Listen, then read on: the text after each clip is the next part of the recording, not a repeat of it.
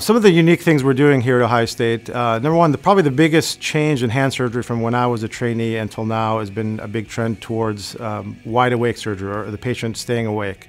So we at Ohio State are at the cutting edge. We do a lot of procedures without any anesthesia, so it's safer for the patient, and the patient satisfaction is very high. We can very comfortably provide enough numbing medicine that we can do pretty complex procedures with the patient completely awake, which can lead to improved outcomes and is safer for the patient if they don't have to go to sleep.